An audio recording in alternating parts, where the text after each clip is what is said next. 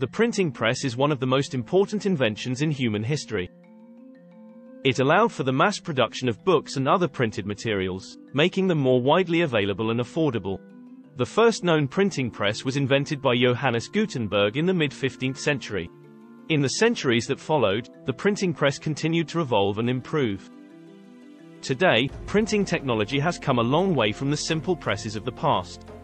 Modern printing technologies include offset printing, digital printing, and 3D printing, which allow for the production of high-quality printed materials in a wide range of applications.